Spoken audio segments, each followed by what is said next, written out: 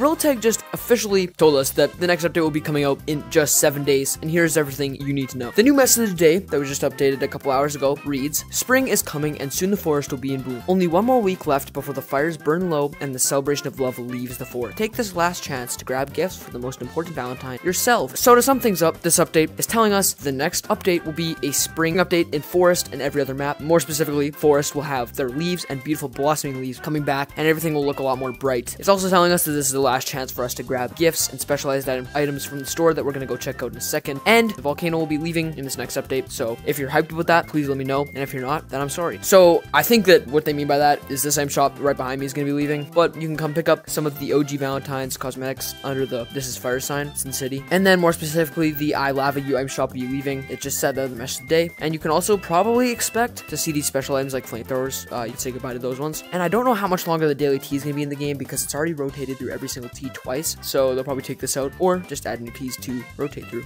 This pack will also be leaving, so say your last goodbyes. One of the most horrid packs we've had in Gorilla Tag. It's not like entirely bad, there's obviously good sides to it, especially the Shiny Rock, but I think Gorilla Tag could do better than this. It's very bland, dark colors. I also feel like Gorilla Tag has a bunch of cool new ideas that they have in store for us, so the next update will have a promising idea behind it. It's not just gonna be cosmetics. I think that they will have a little spin or twist on it, kind of like how in the winter update there was a crack in the ice, and how in this update there was a big volcano. It's already been in the game, but they bring it back. So I hope that finally they bring out something special for us. I don't think the space update will be yet, but that would be cool. And the rotating map will most likely stay the same because it came out 2 weeks ago. If I'm wrong, then correct me, but I think for now, we'll have the temple map, and then a week after the update comes out, the temple map will change into a new map. You can expect that to all stay the same. That's all I know so far. If I find out more, then I'll make a new video on. Hope you have all been enjoying these videos as of lately, and as always, I will see you all later.